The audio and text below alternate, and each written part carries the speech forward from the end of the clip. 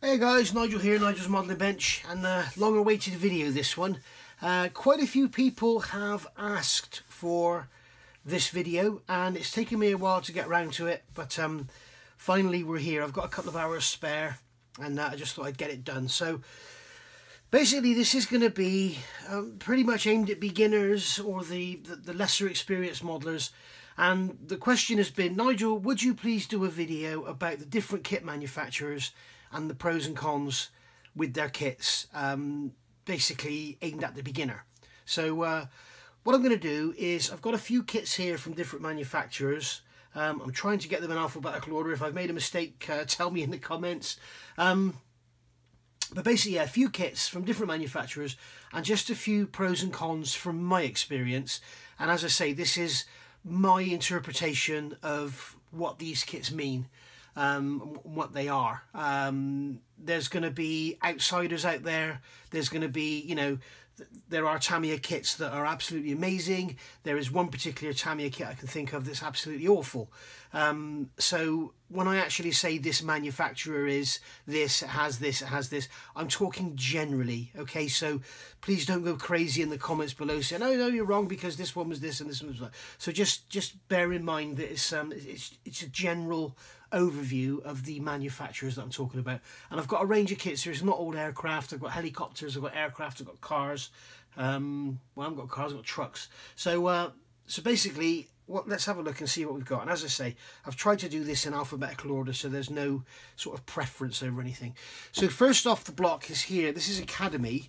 This is a 35th scale Huey heavy hog, as you can see. It's a beautiful kit.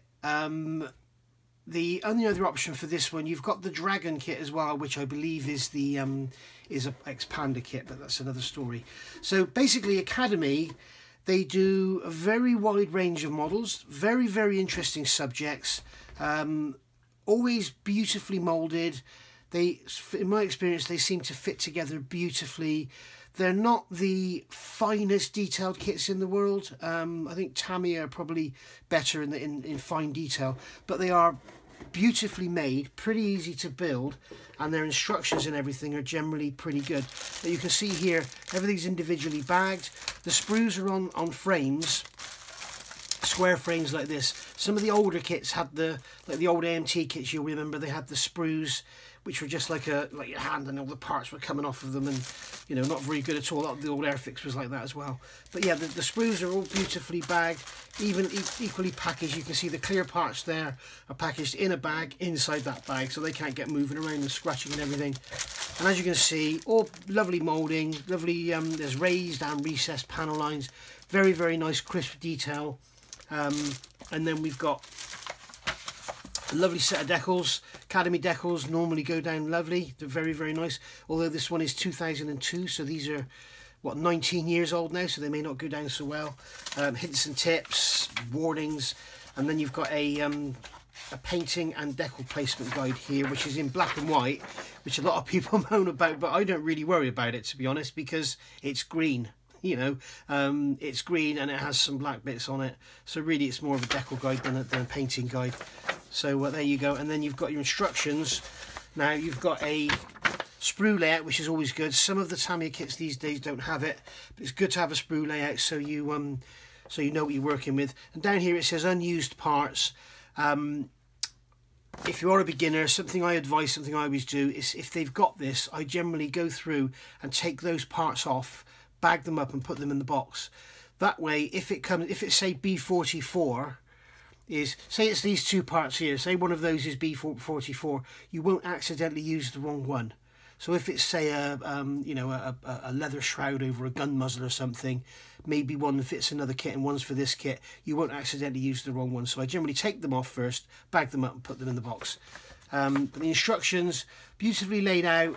Again, you've got this symbol type thing, so there's no real wording, but and you've got colour call outs all the way through. So you've got your paints called out here. Okay, now they've given no manufacturer, all they've given you is a colour, okay, but there is an FS guide there, so it gives you an idea. So a lot of manufacturers these days are they're sort of linking themselves to one paint manufacturer. Ammo MiG and AK seem to be the two biggest culprits. So you'll only have the call-outs in their colours. But here they've gone on and they've just given you the actual colours themselves. So what you've got to do is go and find those. And there's some more paint call-outs there, like you see. And then all the way through the kit, they've given you all the paint call-outs all the way through for all the different colours as you're going on. So very nicely done. It's a real aircraft that they're modelling there. It will be a real aircraft from Vietnam or whatever, Korea. And there you go. So there we are. So that's Academy.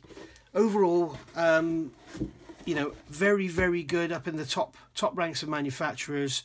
I don't know of a bad kit from Academy. They're also called MRC. So you could bear that in mind as well.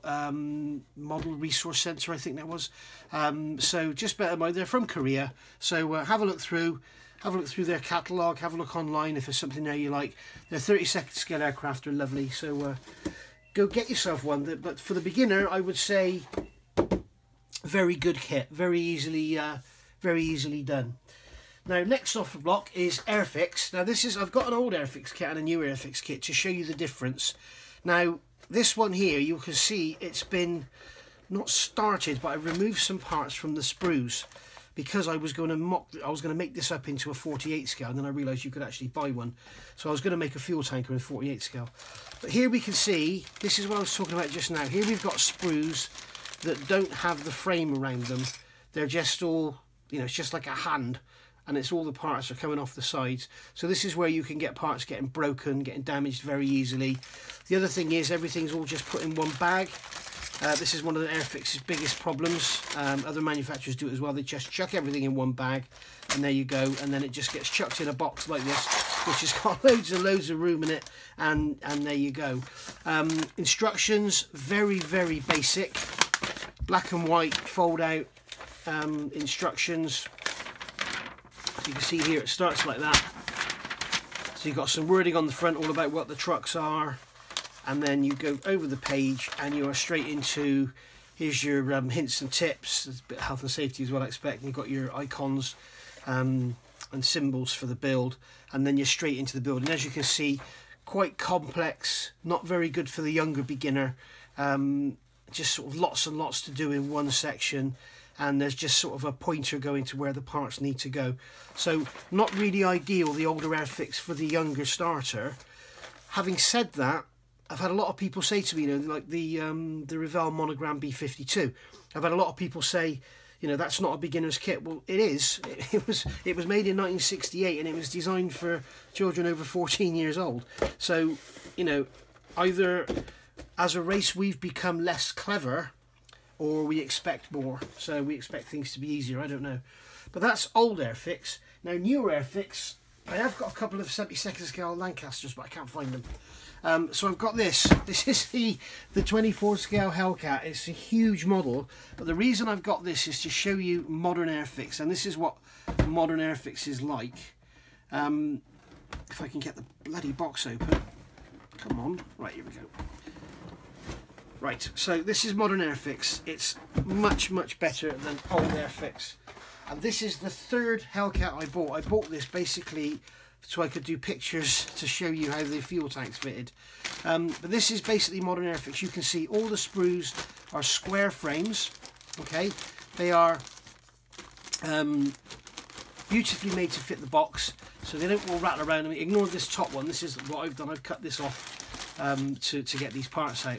You've got clear parts here separately bagged, wrapped in bubble wrap and kitchen towel, which is a really nice touch, so they don't get damaged at all. And then you go through the sprues and you can see they're all, if you can see, they're all the same sort of size, so they all fit in the box beautifully and they all don't get damaged. Okay, one of the issues with this kit, a lot of people had flattened parts. Airfix, the only downside I think to Airfix, well there's three downsides actually. The plastic always has a grainy finish to it. The plastic is always very soft. It's this light grey, very, very soft. You can see here how flexible that is. I mean, it's ridiculously flexible. Very, very soft, which does help against breakage, I suppose. But The other problem with Airfix, their quality control is not good. They've had, you know, there's always issues with clear parts. The 24 scale Typhoon had a divot in the canopy, so they sent out a load of replacements, and they also had divots in them. I've got 3 Lancaster kits. They've got hairlines in the clear parts. Airfix have basically told me it's part of the manufacturing process. Okay, so as a processing engineer myself, who's worked with injection moulding, I would have done something to get rid of the hairlines like Trumpeter and every other manufacturer on the planet does. But no, Airfix have just said it's part of the manufacturing process. So a bit of a downside there for Airfix. But with this kit, it is a beautiful kit. Some people have complained about parts being flattened, and it almost seems like maybe the sprues are being taken out of the mould and then stacked, and the ones at the bottom that aren't quite cured are just getting flattened. So it's not a major issue. It's just, you know, it's just something you have to overcome when you're building it. This isn't really much of a beginner's kit. Having said that, somebody who's new to the hobby probably wouldn't have much trouble with it because it goes together beautifully. It really does go together beautifully. Now, I haven't got the instructions out purely because the instructions for this kit come in a great big bag with the colour painting guides and decals and everything, and it's all sealed up. Now, there's no point in me opening this one up because I have one here, and this is from the Hellcat, one of the Hellcats I'm building, so which I need to get my ass in here and get done. So basically, with the newer Airfix kits, you can see you've got a lovely great big decal sheet there. You've got a colour call out guide for all your painting and everything, which is what you basically get with Airfix these days pretty much on the larger kits.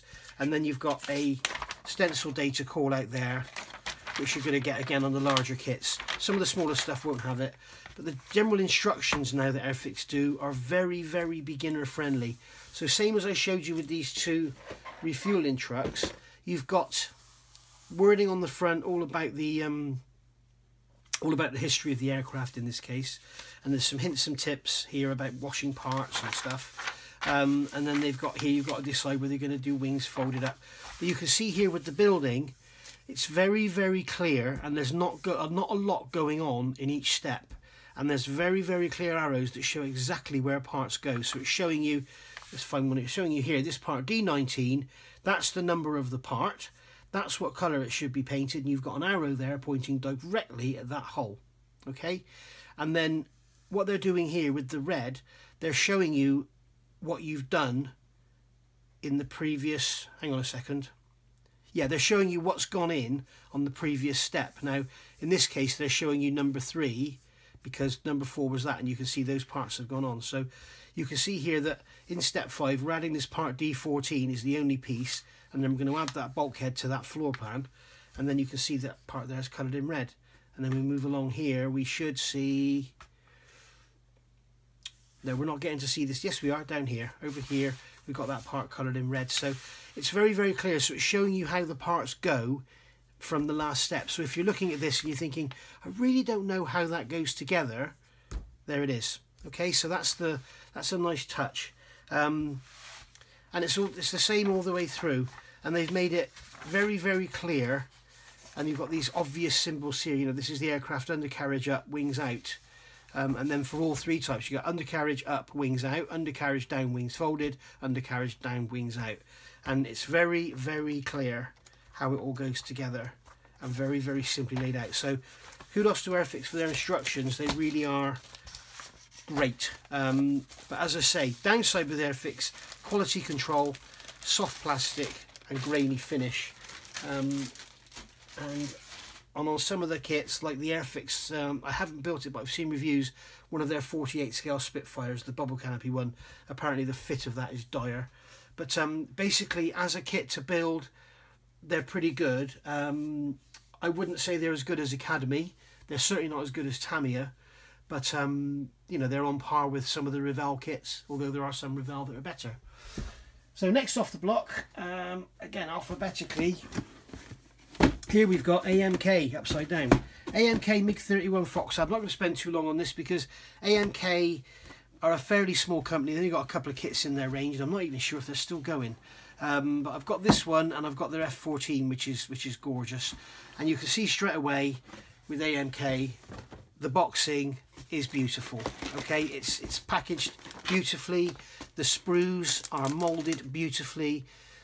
Rivet lining, panel lining on this is a bit heavy, but this is an extra part that doesn't come with the kit. That's an additional extra.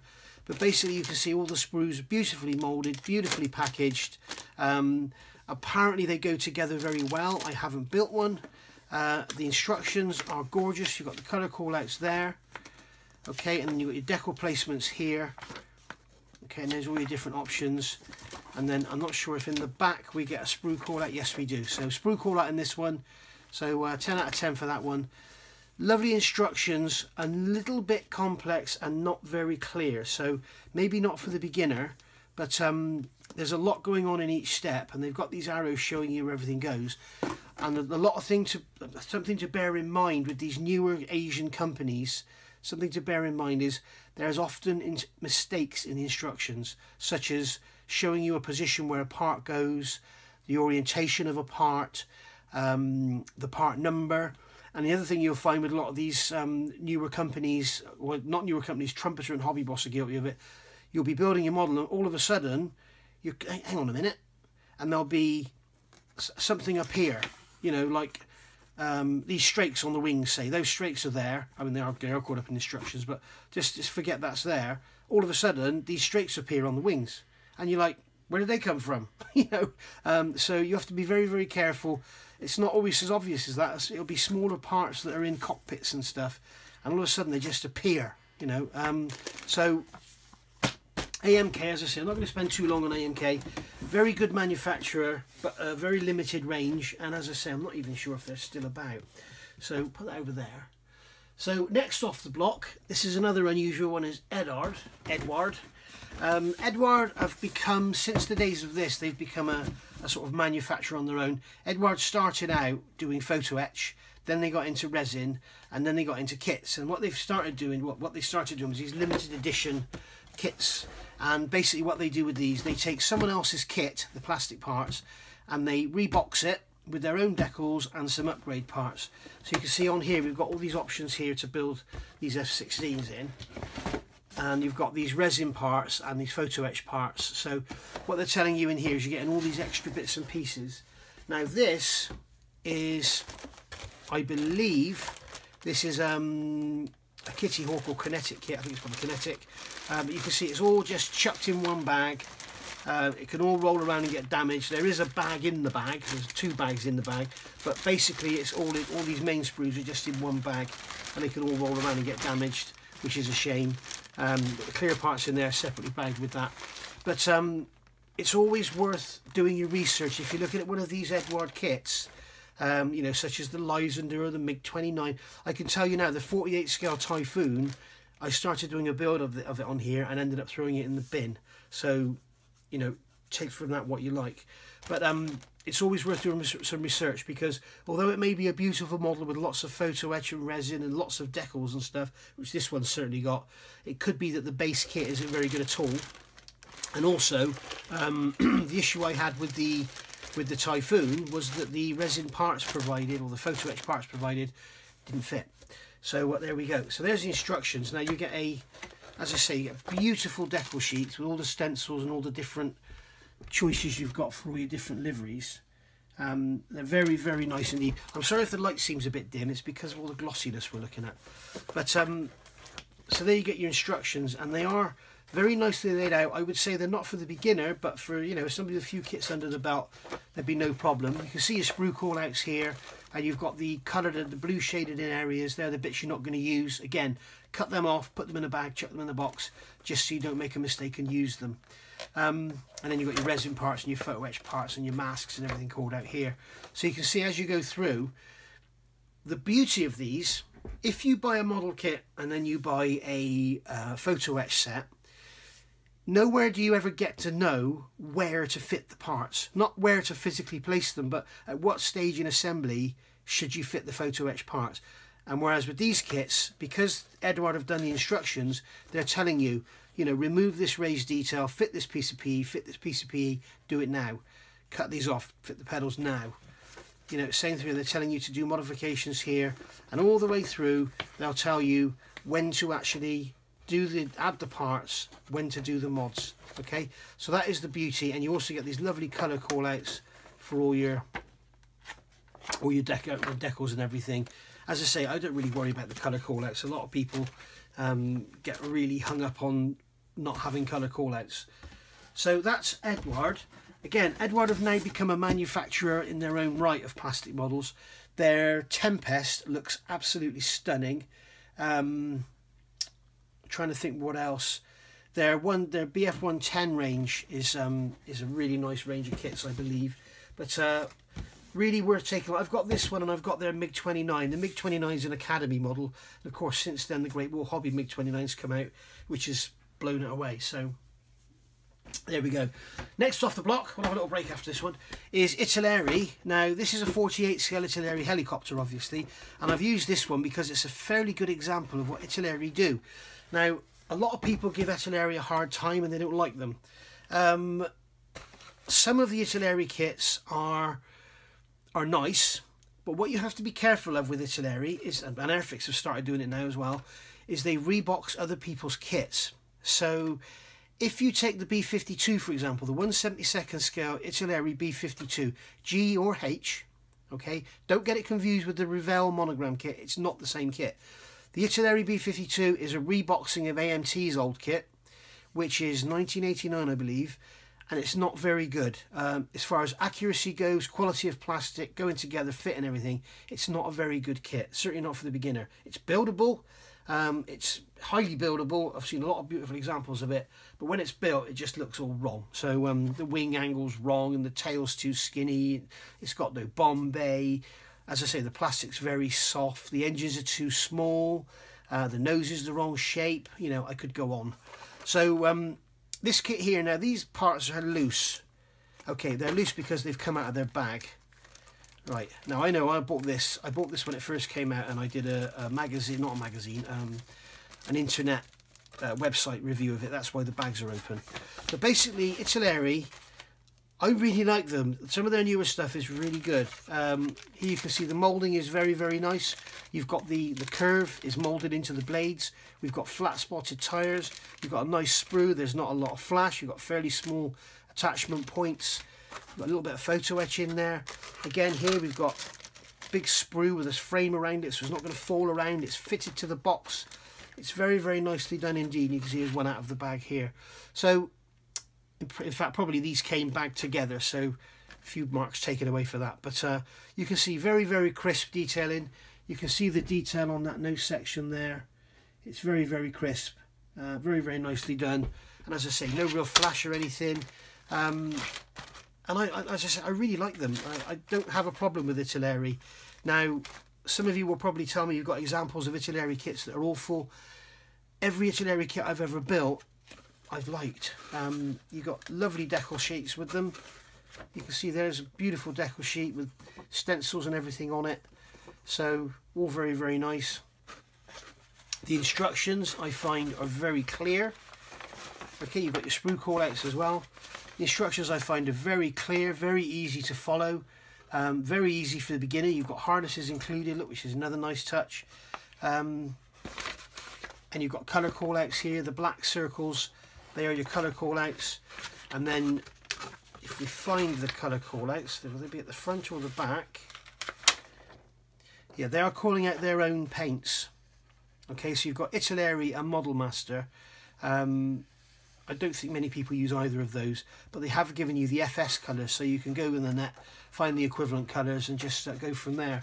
But very nice model, this one. I've seen it built up. I must get around to doing it one day. I don't recall ever building a helicopter, but it is a very nice model, very nice instructions. You can see all the call-outs there, again, not in colour, but hey, you know, what's the problem? It's RAF blue grey and it's red, and you can see the difference in the colours. Same here. Flat black, dark green, dark sea grey. It's not difficult to see without having the grey and the green in front of you. But again, clearly laid out, very, very nicely done. And a company, Italeri is a company I recommend on most of their kits. But do your research first. Scale Mix is your friend. Do your research. As with all manufacturers, Revell, Italeri, Revell and Italeri are probably the two most guilty companies of doing it. They rebox other people's kits. Now, sometimes that's a good thing, quite often it's a bad thing, unfortunately. But this is Italeri's own kit, okay? So there we go. Next off the block here, we've got one of our Rolls-Royce manufacturers here. Great Wall Hobby. Let's check and get this in. Right. Great Wall Hobby. This is their F15E Strike Eagle. They are stunning. They are beautifully made. Not for the beginner, I would say. Now, as you can see, you've got lots and lots and lots of sprues, all chucked in a box, all sort of bagged up in pairs or individually bagged. And you can see they're beautifully done. Now, there's some parts been cut out of there. That's not me, that's them. They've done that. So, and the moulding is absolutely gorgeous. Really, really fine recessed panel lines. Lots and lots of weapons in there. You can see here is the main fuselage sections individually bagged. And I can just get up here and show you the beautiful moulding. You've got the rivet detail then and the fastener detail. Really, really nicely done. Beautiful seats. Absolutely gorgeous. Lovely, lovely moulding. Now, with instructions, they're going to be at the bottom of the box here. Again, these are going to be beautifully done. Lovely decals. Beautiful photo etch. You know, here's your sprue call out on a separate sheet, which is a nice touch. For some reason, it's printed on both sides. But your sprue call out, you've got all your non-used parts. Again, cut them off, put them in a bag. They've already cut these off for you. So, yeah, it's nice to have this as a separate part so you can have it to the side. Another nice touch is to have the colour call-outs on a separate sheet, but they've got them here. Now, they've only given the option here. This is one of the problems for the newer starters. They've given you here C3. Now, C3, oh, they've got MIG as well. If you're new to the hobby, don't use these paints. C3 is basically a colour code for Mr. Colour, Mr. Hobby paints. So you've got your Guns, Mr. Hobby, aqueous paints. They're H, and then you've got your C, which is your lacquer paints. So they're only giving you a call out here for C colours. So you need to find what colour C is. I mean, here it tells you it's tire black. So you can use H71, I think it is tire black in the aqueous range, because not many people use these because they're a bit of a health hazard, those paints. And they've got the metal colours here. So they've got the numbers called out, the FS numbers there for you. So your 36118 there is C305, which is also H305, I think. So you need to do some research before you start getting your paints. They're only, as I say, they're only giving you the C and the ammo MIG, so it's not very good for colour call-outs. Now, the instruction book is not stapled together. It's all just loose sheets that are all going to fall apart on you, which is not such a bad thing. It means you don't have to have a book in front of you all the time. But you've got your instructions here. Not the clearest instructions, and as I said before with AMK, there's probably going to be mistakes in here. There's going to be parts missed out, and they're not going to be that easy to follow. Certainly not a kit for the beginner, but for the average modeler who's got a few kits under his belt, go treat yourself to a Great Wall Hobbies model. They are beautiful. I've got a feeling they're part of Bronco. Now, Bronco do a range of kits, mainly AFVs, and they are very, very close to the real thing. We've got decals in here which are absolutely beautiful. I believe they're quite thick, which can be an issue. So something worth looking into. But Great Wall Hobby on the whole, fantastic manufacturer, beautiful kits. But as I say, not really for the beginner at all. They're also quite pricey. This one is about £80 retail, I believe. So, you know, if you just want a 48 scale F15 and you're new to the hobby, perhaps look at the monogram one. So, there we go. Let's have a break. Okay, we're back. So now we're on to H, and we've got Hasegawa. So, Hasegawa, been going for donkey's years, Japanese manufacturer, very highly respected, very highly thought of as far as accuracy and shape goes. Some of the earlier kits raised panel lines. Best to do your research and check out what it is you're getting first. I can tell you this kit here is one of their best. It's absolutely gorgeous. You can get this one in 32nd scale from Hasegawa. You can also get it in 32nd scale from Zoukie Mura. But this kit, I think, is absolutely stunning. So generally, this kit's 2011. I think probably 2000 on, the kit's got a lot better. But as I say, some of their earlier kits you need to be very careful. Again, Scalemates is your friend. Do some research, check out, look at video reviews, magazine reviews, online reviews, and look out to see if it's got raised panel lines or whatever, because there's nothing wrong with raised panel lines per se, but you know, generally people prefer scribe panel lines rather than raised ones, and they're easier to reintroduce on a fuselage seam or whatever. So that's something to look out for. So again, Hasegawa, beautifully moulded kits. You can see lovely clear parts, very, very crystal clear. Square sprues protecting everything beautifully. Separate cowl there, which has been slide moulded, perhaps. Yes. So again, everything is in one bag, which is a shame. But the sprues are all square, so they can't also rattle around too much. When I say rattle around too much, what I mean is when you get a box like Revell have done with their Titanic gift set, you've got, you know, the kit would fit in a box this size, and the box is like the size of that 24 scale Hellcat I showed you. I'm exaggerating. But beautifully moulded, very, very clean moulding, really nicely done. You can see you've got some detail there in the undercarriage bays. So Hasegawa have come on a long way. As far as the sort of the internal detail goes. They've always been very good with accuracy, shape and everything, but their panel lining has only, you know, in the last few years become recessed. So best to look out for what it is you're buying, as I say. But you could certainly build this as a beginner. It'll go together beautifully. And we'll just look at what else is in the box here. There's a separate sprue. These are probably some alternate parts for a different model, different type of aircraft. And then you've got lovely instructions, lovely decal sheet which will go down beautifully. Hasegawa decals are gorgeous, so they will go down lovely. And then we've got a profile thing there, whatever that is, and then we've got an instruction book, which is, well, this is a cartoon. So you've got a cartoon sort of here. This is in the Japanese style, obviously starting from the back, working forward if you're European, so or American. So there we go. So we've got a cartoon there, a comic book, got a model art profile, we've got a decal sheet there, a sprue, a bag of sprues, an engine cowl, and some clear parts. Now the instructions, beautifully done. Again, you've got all the colour call-outs. Now on here they've given you, this is all Mr. Hobby, so you've got H down the side here and C down there. So these are the solvent paints or the lacquer paints, and these are the aqueous. So these are all Mr. Hobby colours. Okay, so and they're explaining all that, what I'm telling you here. So sprue layouts there, they're telling you which parts aren't going to be used. It looks like it's just a clear part in this case. And then you've got very, very clear instructions, you know, each part going together, each sub-assembly going together, and then all coming together at the end, very, very clearly showing you where the parts go. All the colour call-outs, you've got some interior decals there going in. So very, very nicely done indeed. As I say, no problem for beginners. Pilot figure there with colour call-outs should you wish to add him. Very, very nice. But as I say, you get no photo etch.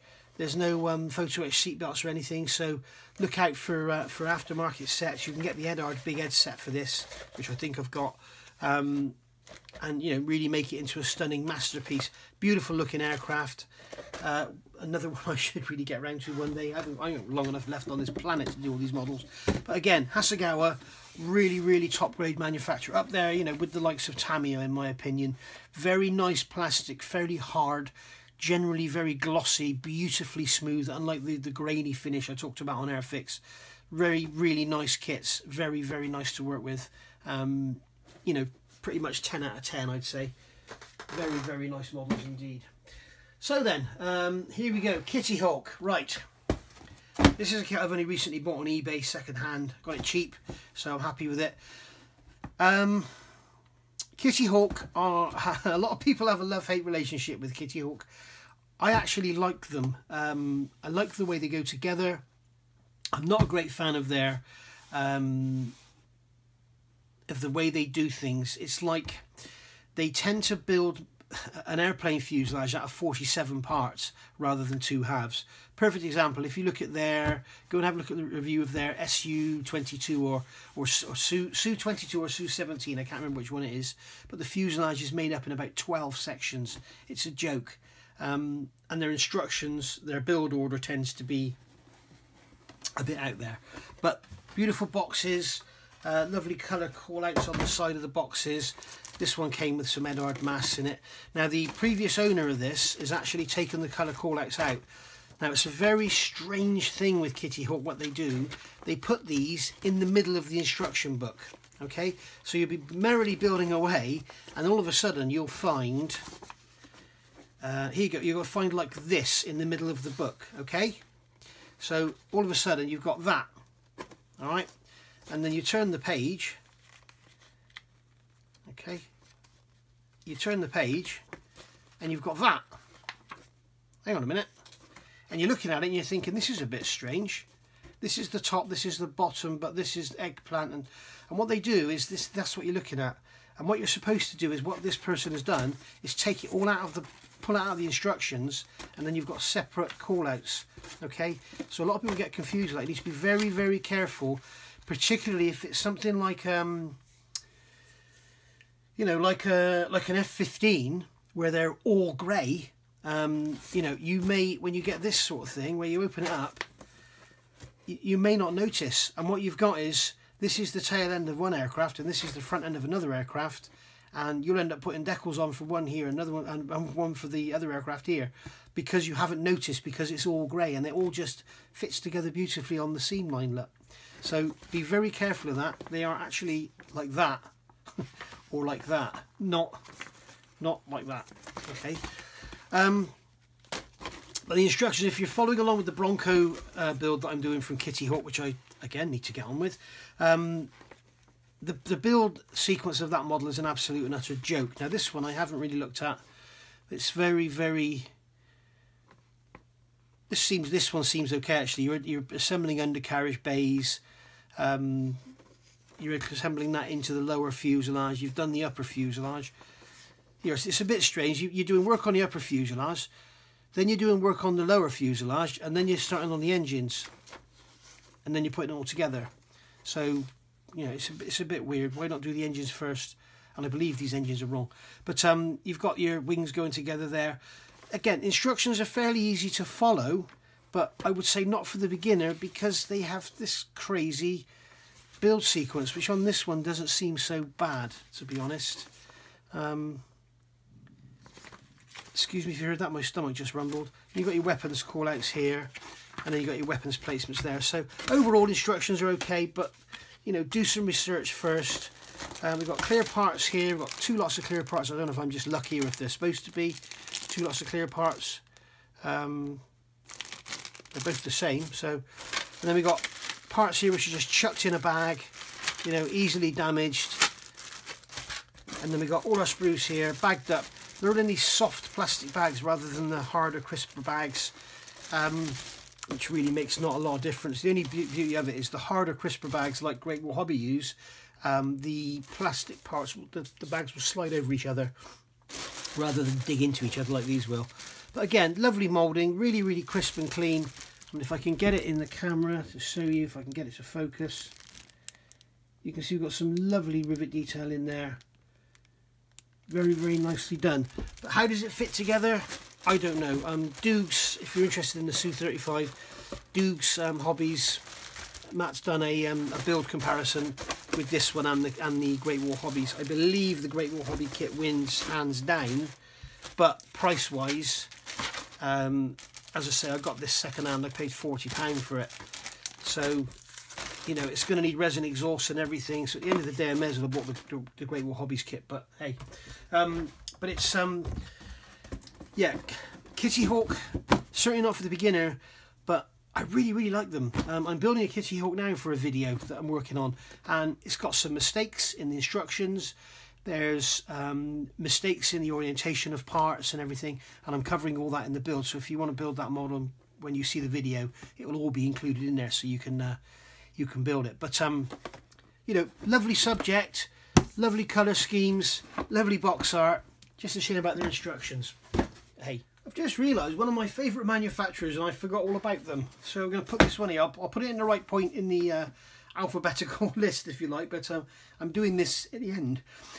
Meng, they're pronounced Ming. Beautiful model kits, generally 35th scale modern military ground equipment, generally. They do some aircraft, they've now got into ships, they've done some comic stuff and everything like that, but generally 35th scale ground equipment. Beautiful kits, very, very well engineered. Tend to be a little pricey in the UK. Now, I would seriously recommend, I support local hobby model shop and everything, but for example, this kit here I think retails over £100, and I got it from China for about 45. You know, so when the price difference is that much, these days things are changing because the postage and everything is going up, but generally Meng kits are beautifully engineered. You can see you've got individually bagged sprues here. I've done a review of this if you want to go see it, but individually bagged sprues, you know, all beautifully wrapped, all beautifully packaged. This model actually got a little damaged in transit, but the kit was okay. You can see it's got a couple of holes in the box here, but other than that it's absolutely fine. And really, you know, there's really not too much to say about them. They're bloody good kits. One of the biggest downfalls with them of late, I've noticed, has been sprue ejector pins sticking out everywhere. This one may not be as guilty. I mean, you can see it's got sprue ejector marks all the way down here in the chassis rails, which all need to be filled. Ejector pin marks everywhere. That's one of Meng's big problems, I think. And also they have these, here you go, like these here, you've got these sticking out, I think they call them Z pins, and they need to be broken off, and they're everywhere on certain kits. That M911 is just covered in them. So yeah, worth looking out for. You know, be careful with the assembly, and just double check everything before it goes together. Now I'm going to have to rebox this afterwards because I've now got it, so it won't go back in. But basically, looking at it here, we've got colour call outs here for our different models that we can build, and we've got, I believe, 6. Yes, we've got 6 versions here, and the nice touch is they actually tell you what they are. Okay, so Victory Parade Russia 2018, Tricolour Russia's Arctic Forces, Russia 2015. So they've got all the colour call outs here for the different ones you can build, and they tell you where they're from. So that's nice to see. Then the actual instruction manuals are always very nice with Meng. You're going to get sprue call out, I believe, will be at the back. Yeah, there you go. Sprue call outs at the back. Absolutely tiny. If you are a little bit short-sighted like me, you might want to zoom that in on your scanner and just enlarge it if you want to check. But you know, you've got lots of photo etch in there. You've got some decals, you've got rubber tyres, vinyl tyres, which is a shame. And then you've got your colour call-outs here, and they're calling out Meng and Akrison. So Meng have got in bed with AK, so now Meng have their own paints manufactured by AK. My advice is get something else. AK real colour paints, these here, are lovely. Okay, really, really good. One of the best out there.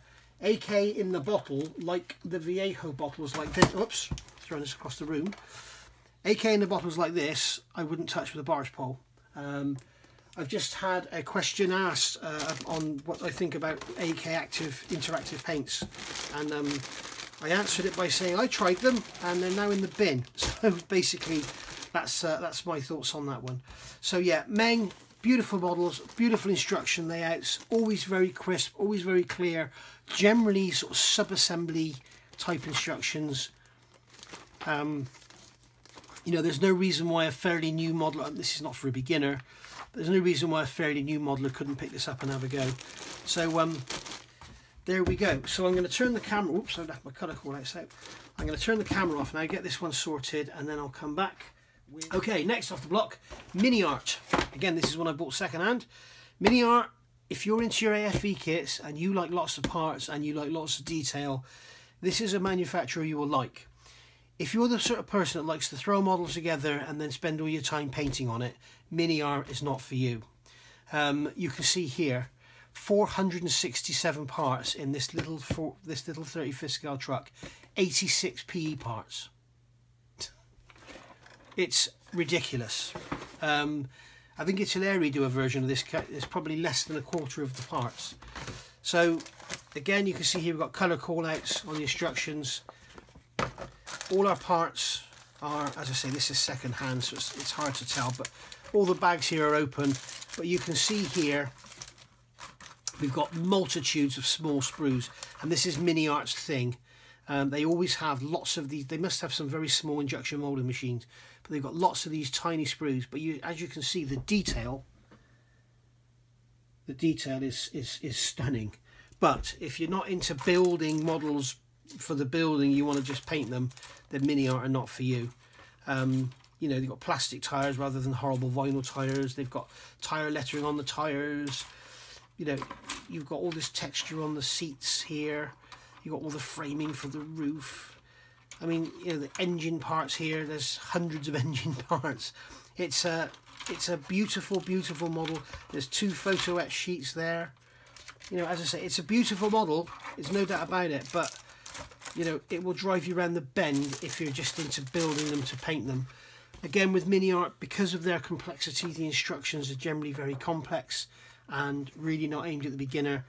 I've only built a couple of Miniart kits, and I've never really found mistakes in the instructions, but it's something you certainly need to be on the lookout for because they are so complex. But as I say, you know, look at all those little different parts there just for the transfer box. It's quite involving, but it's something I love because I love multiple part kits. So very, very nice manufacturers. They do a lot of tanks with a lot of interior detail. You know, thousands of parts in a 35th scale tank. Worth looking out for. I believe they're very accurate. I believe they've got a very good reputation for accuracy. The plastic is gorgeous to work with, really, really nice. Also on a par with ICM. Now I don't have an ICM kit here to show you, but ICM, again, beautiful models. You know, thoroughly recommend them to anyone. The plastic is a joy to work with, as with Miniart. But they're a company from Ukraine. So, you know, and it says on here, modelers 14 years and over. I would say modelers of 44 and over, really, with a lot of patience and some level of insanity. So Revell, let's look at old Revell first. This is an old Revell 32nd scale BF109.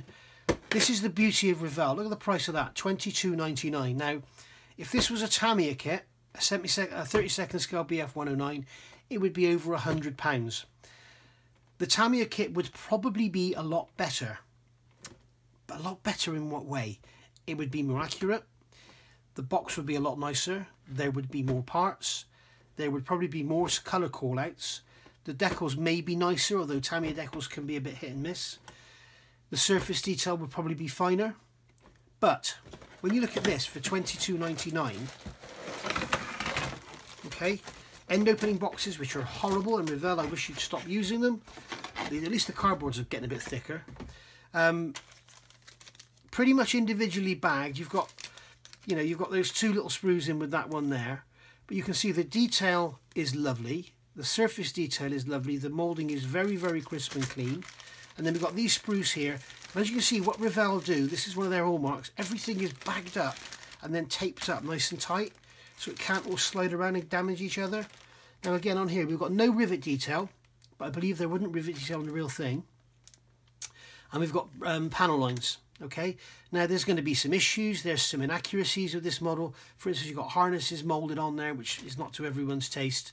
But for a kit to build, for a beginner out of the box, for $22.99, this is an absolute gem. You've got clear parts there, which are lovely, nice and crystal clear. You've got 2 different types of canopy there. You've got the later version there, and you've got the earlier version there. You know, really, really nicely done. One thing that is very strange on this kit is here.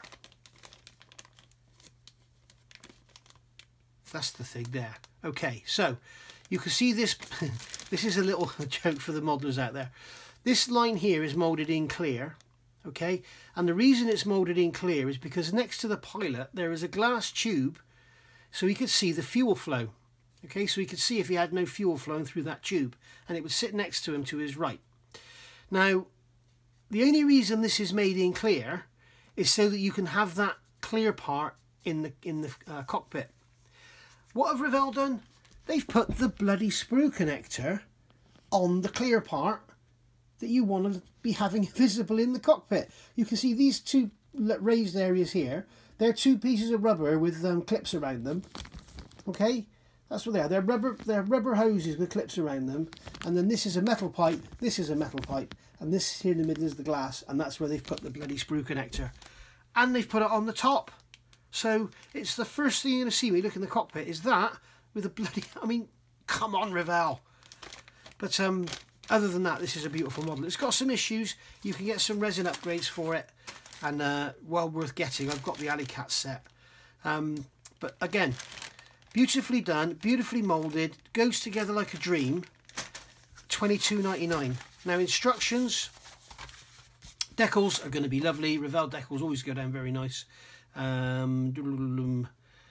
These are researched and designed by Airdoc. Okay. So I'm not sure who made. They're printed in Italy, so they may be cartograph, but they are very, very nice, very, very thin, matte, and will go down beautifully. You know, minimum carrier film, really, really nicely done. Instructions on the older Revell kits, like this, are. This is why I've got an older Revell and a newer Revell to show you. So you've got these simple black and white. You've got your sprue callouts there. You've got these simple black and white instructions showing you where everything goes. And everything's good. There's that tube I was talking about. And the only bit that you need to see has got the... So yeah, they're very good. But for the beginner, they may be a little bit difficult to follow. But, you know, not impossible. You know, it can be done. The other thing with Revell is when they do their colour callouts, they use their own paints only. And they have some very strange names. Like light olive matte, okay, number 45. Black silky matte, that's semi-gloss black. So you need to find the colours you're going to use. If you're not going to use Revell paints, because they also do this thing where they bloody mix them. So instead of making a light blue paint, they have you mix blue and matte and white to make a light blue. So, you know, not the best, but for the price and the quality of the kit you're getting, it's quite stunning. Now I'm going to pause this and put that away, because I don't want to be doing that on camera. Okay, so here's newer Revell. This is a car now, a truck, Land Rover. And you can see that on here, this is one 2019, so this is very, very new. One other thing I will say about Revell, it's always worth looking on the box. It says made in. This one's made in Poland. If it's Revell's own product, they're generally made in Revell, Germany or Poland. If it's not, if it's a Rebox, it will generally say the country it's come from. Now, Revell are famous for reboxing Hasegawa kits. So, for instance, one of their Stukas, I'm not going to say which one it is, I can't remember which model number it is, but one of their Stukas is the old Revell kit, which is raised panel lines and everything. But one of their Stukas is a reboxed Hasegawa kit. And it's absolutely beautiful, and it's about half the price of the Hasegawa kit if you can find it. And it will say on here, made in Japan.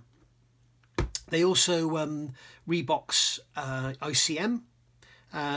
They rebox, I'm trying to think who else. I think they've done some Italeri reboxes, but they'll rebox anybody's kits, and the way to tell is just look on there if it's made in Japan, made in Ukraine. I'm trying to think of other manufacturers they've reboxed. There are lots out there, so worth looking at. It's like with Italeri, they're kind of linked with Tamiya, so you will get some crossovers with the two. But this kit here, I've done a review of it, so the box is open, the bags are open. You can see in here, this is the new style of Revell. I'm not going to pull it all out, but it's very, very chunky. Again, it's all bagged separately or bagged tightly together. You know, it's really, really nice. The instructions are really aimed at the beginner. You've got decal sheet there, which is very nice. Being a car, it's going to be a lot more simple. You've got some colour images here about what to do. You've got here some call outs, some legends going through the instructions, and it's telling you what it's all for, you know, paint optional, make a hole. And then you've got your colours here, again, all Revell colours, which is a pain. and again you're mixing, so that's a pain. And then you've got your sprue call outs. You can see everything is really spaced out and made easy for you to see. And then we've got these colour call outs on the instructions with coloured in areas. Very, very simple, you know, 2 parts there, 3 parts there, 2 parts there, 3 parts there. Very, very simple laid out instructions, very easy to follow. So ideal for the beginner, particularly the younger beginner. So yeah, highly recommended. Again, value for money, I think Revell are probably the best kits out there, bar none. They are amazing. Another thing it's worth remembering with Revell, put those decals in the instructions, when you see a kit released, such as like the 32nd scale Junkers 88 or the Heinkel 119 or the BF 109 there, get it. Oh, I've left the bloody body out. Get it, because Revell tend to discontinue their kits. They do tend to come back, but it could be, you know, a good couple of years before it comes back. So if you see something and you fancy it, get it, because, you know, the prices, I've got 2 of their Arado kits, which are now out of production. Now, I've seen those kits going for £10 at model shows when they were in production, and then all of a sudden they were out of production and people were paying up to £60 for them on eBay. So worth remembering.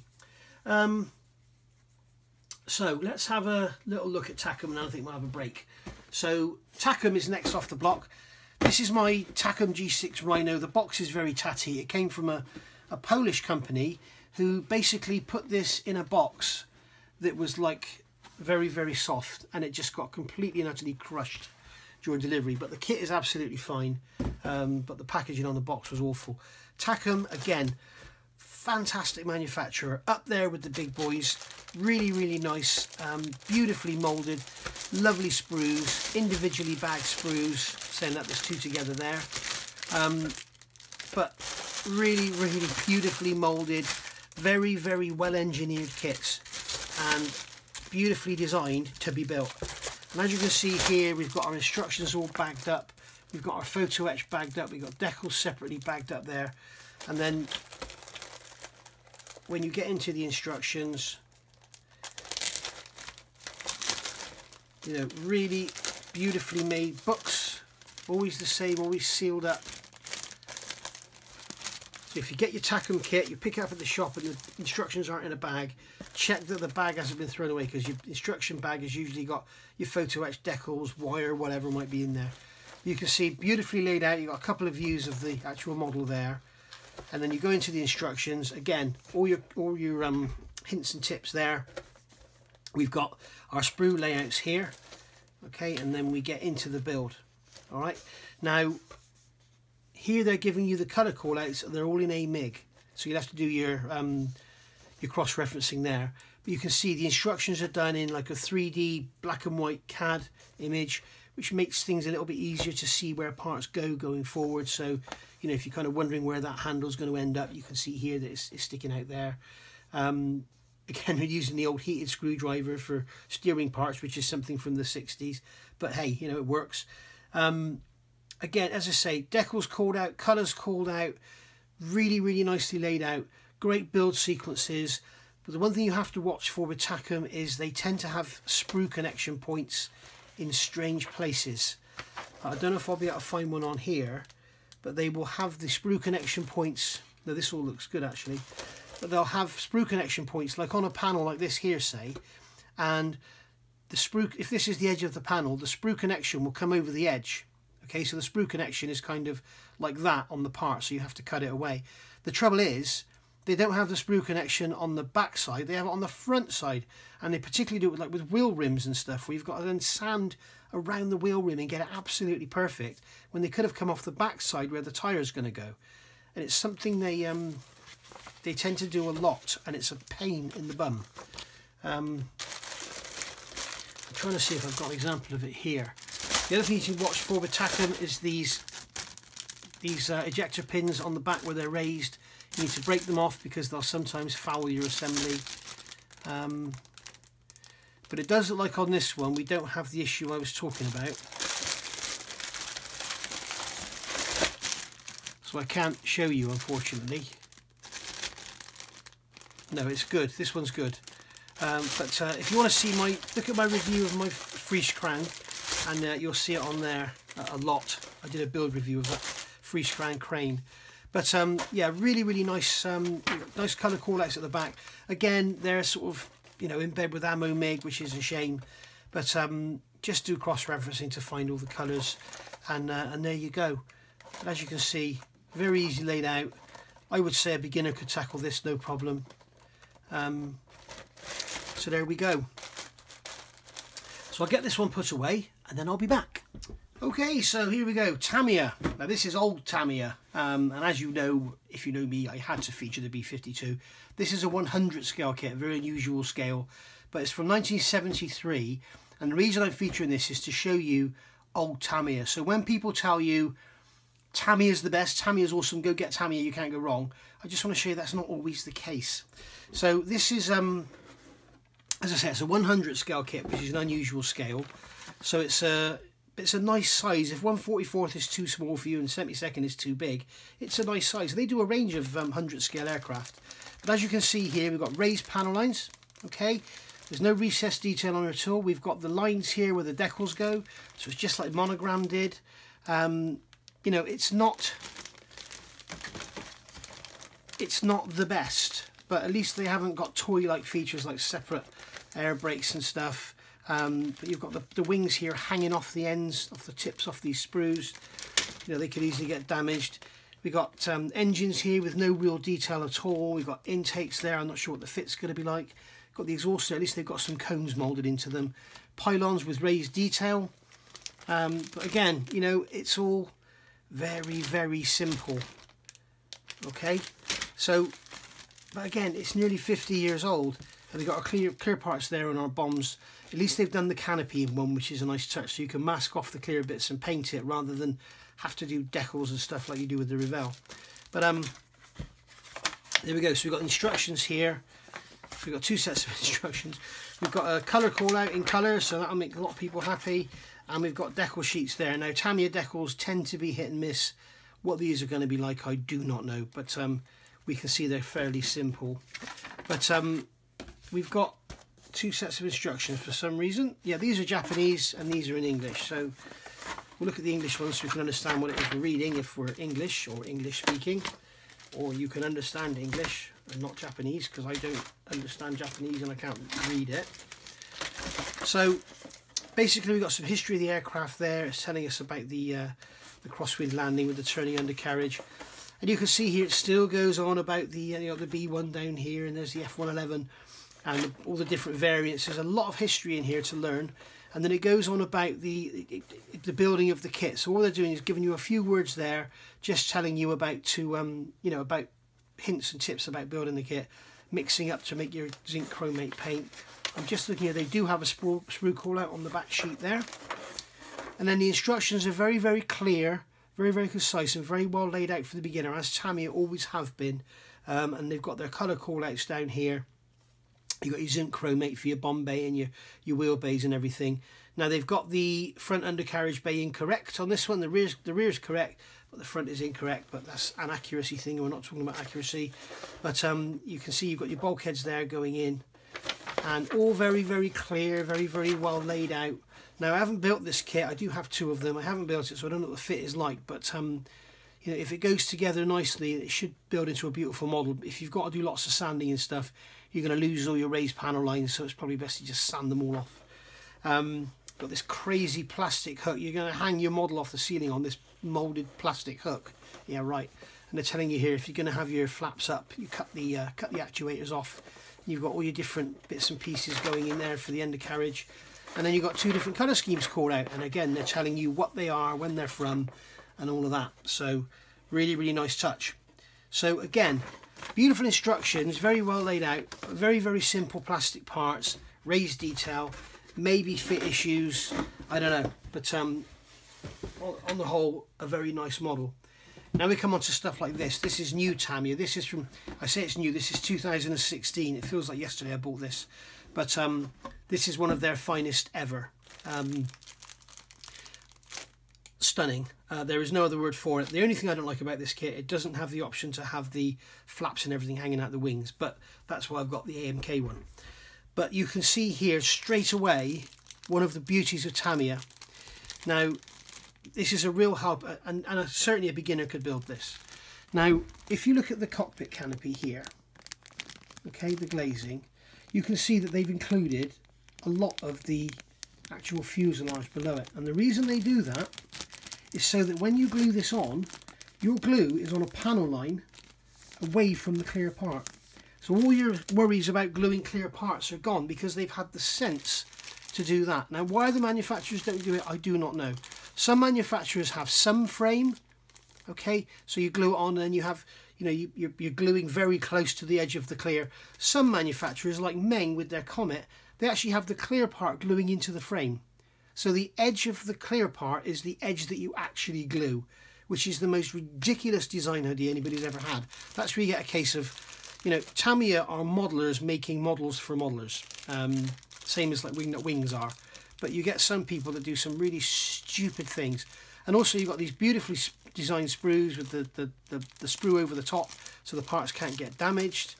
Individually bagged parts, all in these square sprue frames so parts can't get damaged knocking around in the box. Beautiful surface detail, very, very crisp, clear panel lines, very, very crisp, clear shut lines. You know, everything's very beautifully laid out, beautifully moulded, really, really stunning. When we come down here to the instructions, they're on the book. I'm not going to open them, but they are very, very clearly laid out, very well done. I'll tell you what, I will open them. I always said I'd never open these, but hey ho. Right, so we've got here, we have got a bag of stuff, and in here we've got our colour call-outs. So again, some people will be happy. So we've got the two different versions there. Okay, three different versions, sorry. Okay, which is a nice touch. We've got a bag of screws and washers and stuff there. We've got some history and information about the aircraft in all the different languages, which again is a nice touch. And then we've got our instruction manual. And on here, typical Tamiya, they're suggesting the tools. They've got all the colour call-outs in their own colours, which is a nice touch. These TS and AS, they're the aerosols, so you can always make those colours up yourself. With these Tamiya colours, it's easy to cross-reference them. And also, I should imagine soon they'll start showing the LP colours in their instructions. You can see hints and tips on painting and holding parts and gluing them and everything. And then you've got your three different versions here. They're telling you here the parts that aren't going to be used, and you'll probably find in here there's no sprue call-outs. Here we go. See, Tamiya have, for some reason, have stopped doing sprue call-outs. It's sometimes on a separate sheet, but they often don't bother with them at all. So you can see they're not there. So straight away with this, you're into the cockpit, building up the cockpit, all very, very clear, all the colours called out, and all the different options denoted in the instructions at the point where you need to worry about it. Making sure you get the mesh right on the folding wings. And this kit, if you look at Spencer Pollard's channel, you can see that you can basically build this kit up in sub-assemblies, and literally this front cockpit, this front nose section where it goes into the fuselage, you can actually clip it in after it's finished, and the panel line is that perfect, it doesn't need to be glued. You can paint it all separately and then clip it together. The wings can actually slide over the wing inserts. It is a stunning model. Some say this is the best plastic model ever made. They could be right. They could well be right, and maybe the D's better. But as I say, the only thing for me personally that I don't like about it is the fact that it doesn't have the flaps removable, extendable or extended flaps and slats, should I say. So I'm going to get this all packaged back up, and then we'll move on to something else. But you can just see, look at the detail on here, look how crisp it is and the moulding. It's just, you know, when people say to you, get Tamiya, you can't go wrong, generally that's later Tamiya, that's sort of 2010 onwards, okay? And the other thing is, or maybe 2008 onwards, the other thing is people will say they're shake and bake, which certainly for me, I sometimes get a little bored of. This model, you could basically clip the parts off, paint them, glue it together, clip a part off, paint it, glue it on, and just go like that. You know, they're military kits, you just clip all the parts off, glue it all together and then paint it. It can be a little boring, shall we say. Certainly these models are great if you want to build the model and just get it built so you can, you know, play with the painting and the weathering and everything, then, you know, fill your boots. But some say they're a little too simple, and the fact they do go together so easy means you're not doing any filler work, you're not doing any seam cleanup. It's just, you know, it just builds itself basically. I don't know, each to their own, I guess. So I'm going to get this put away and then we're going to move on to something else. Okay, Trumpeter. Generally 35th scale military subjects, but they do everything. They do 200 scale ships, they do 700 scale ships, but generally their biggest range I think is 35th scale military vehicles. So this is a smaller Trumpeter kit. I'm showing you a smaller one because I have a smaller version of it. Most of the kits I've shown you today are sort of very expensive, and unfortunately I don't have cheaper kits to show you, but it just gives you, I'm just trying to give you an idea of the manufacturers, which is what's been asked for. So Trumpeter, you've got Hobby Boss, you've got I Love Kit, and you've got Merit models, and they're all pretty much the same.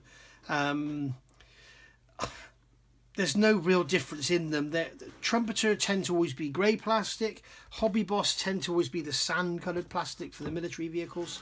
But they're very much the same in their instruction layouts and everything, and the way they're built. Now, one of Trumpeter's biggest plus points is the packaging. You can see here straight away we've got a very solid cardboard box. We've got a box within the box with the main parts of the tub, or the hull should I say, individually wrapped, and they've got the foam around them to protect them. We've got our photo etch parts there and our clear parts there underneath, all well protected so they can't get damaged. You've got all our sprues individually bagged. You've got 2 sprues together. We've got all our track links there, all individually bagged.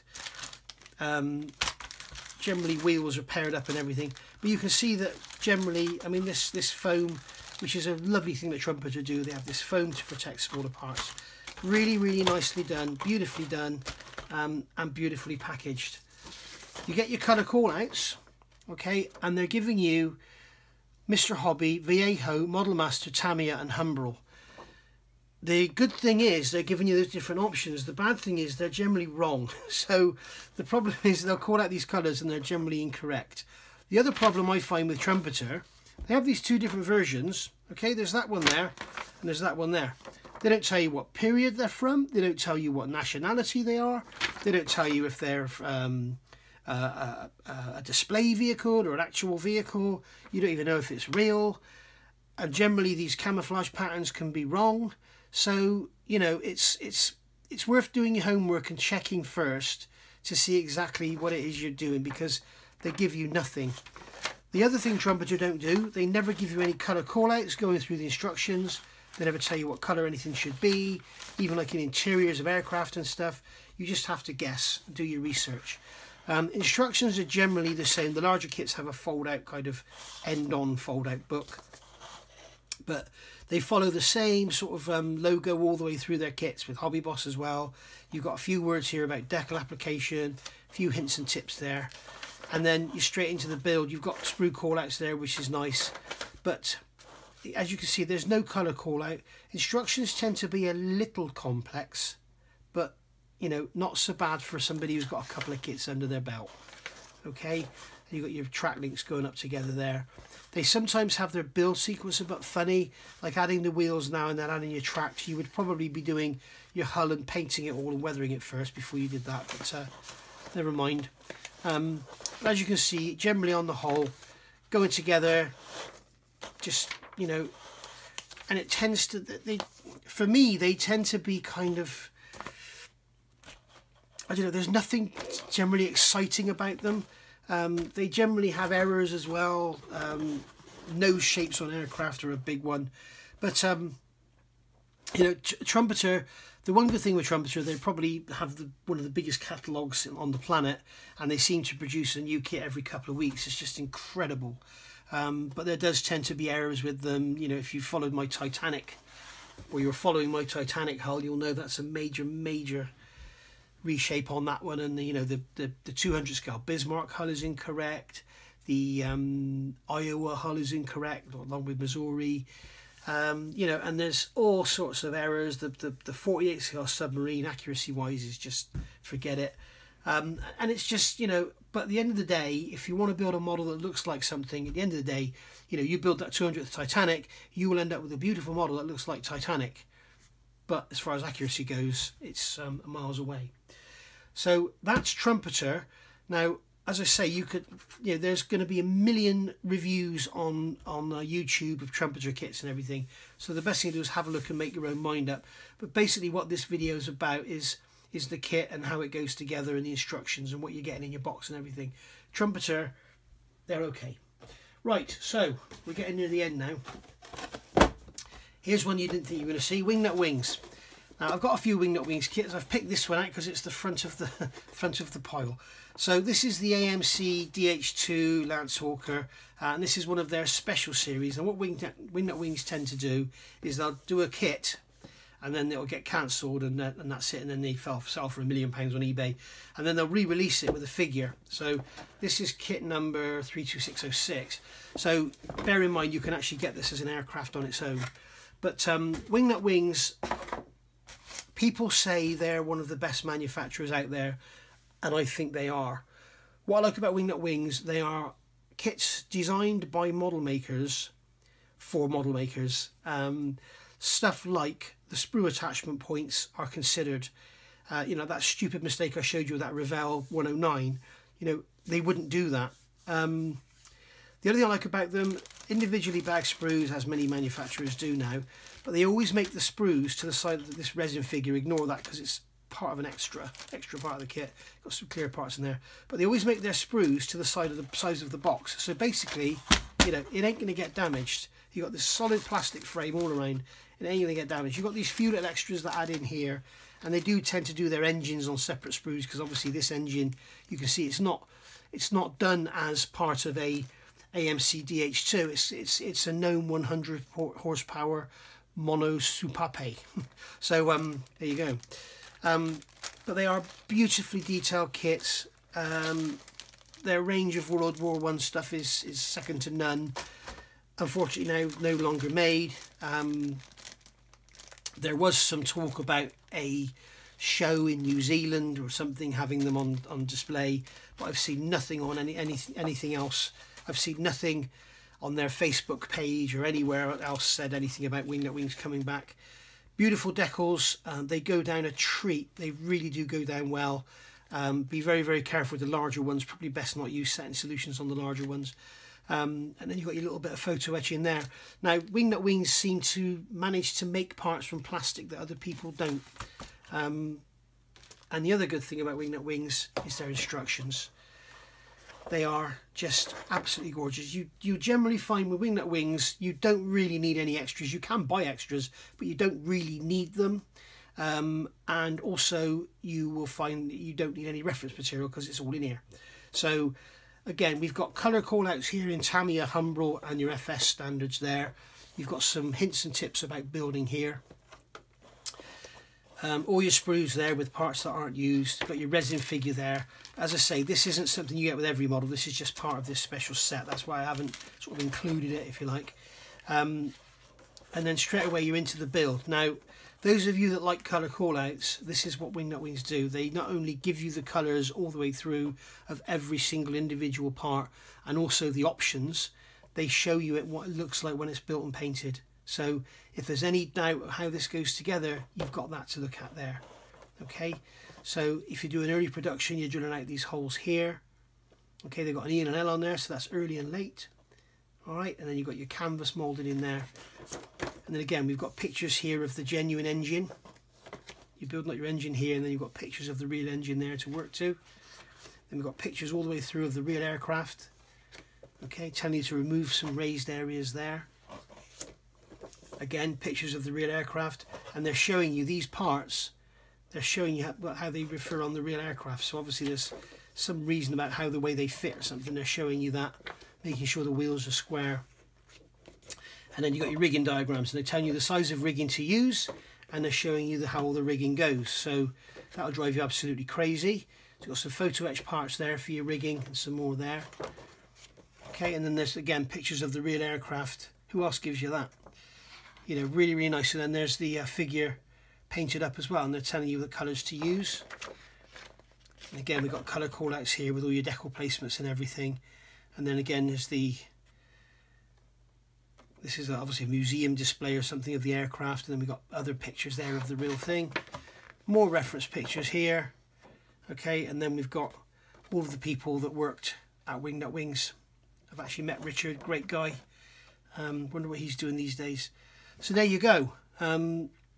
That's all your parts, and then you've got your call-outs there, what should be in the box, and if you've got any missing parts, contact Wingnut Wings. So, you know, really are beautiful models. Not really aimed at the beginner, but some of their simpler kits, there's no reason why a beginner couldn't have a go.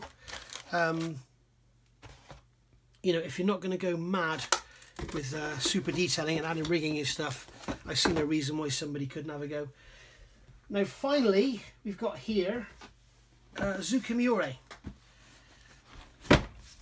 Zoukie Mura incorporated. Down here you can see it. Glossy box. This is the HE219, which is a gorgeous, gorgeous model. Also available from Revell, but as I said earlier, the Revell one used to be like £29, I think, or £39. This is over 100. So, you know, but this one's got a lot more detail, and this, I believe, has correct engines. The Revell one's engines are too far up. They got too much dive on them from the mold. But beautiful model kits, very, very complex in design. You can see here on the side of the box that all of the internal wing structure is included, all the internal fuselage structure is included. It's just like building the real aircraft, if you like, and then you cover it all up. So, you know, it's up to you how you display it. You might want to display it with panels open and stuff. But again, stunning packaging, beautiful boxes. We've got some resin figures in here and some other resin parts as well. We've got a correction there for that part there. Beautiful decal sheet. Window masks all in there in the box. Okay, then we've got our instructions here. That's not instructions, that's just some advertising for some other bits and pieces you can get. Okay, there. And then we've got our instruction book. Now I'm not going to get all this out, but you can see in here everything is beautifully molded, individually bagged on square sprues. Okay, and then you've got clear parts there, all protected with film and everything. And beautifully, beautifully done, beautifully packaged, and really, really nicely done. Undercarriage there. Okay, you can see those wheels are beautiful. We've got tyres with no lettering on them, but I'm not sure if the real ones did or not. And you can see lots and lots of interior detail. Now I'm going to show you the instructions, and that's going to tell you how good these kits are. So again, they've got like a historic look to the instructions. It's almost like, you know, old-fashioned paper, like it's an old manual or something. And they're telling you all about the guns, Shrek music there, all about the guns they had and everything, and about the engines, and then all about the aircraft, the Midnight Hunter, and then you've got different versions here that you can build. And then here you've got like your chapters going through, and it's all in German because it's a German aircraft. Teal is part, so you've got Teal 2, or Tyler I think it is, Tyler 2, Tyler 3, you know, going through. And then you've got your engine assembly here. So at the front of it, they're showing you this is the different steps you're going to go through, and then this is your finished engine with all painted and everything. And you can see it's absolutely beautiful. All the colour call-outs here are in Vallejo, so that's okay. You can easily cross-reference those. If you look at the Vallejo website, they have a beautiful section in there with every other manufacturer's paint, I think, cross-reference to their own paint. So really, really nice touch, that.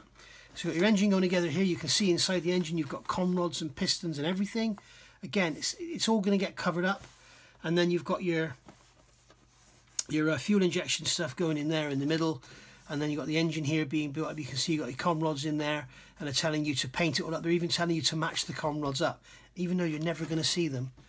So you can see the engine alone is a very, very complex, very beautifully assembled part. And then we're into the cockpit.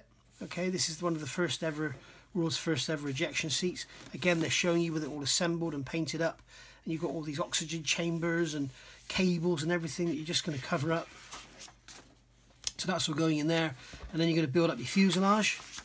Okay, so all that cockpit, all that lovely detail around the sides is all getting covered up now.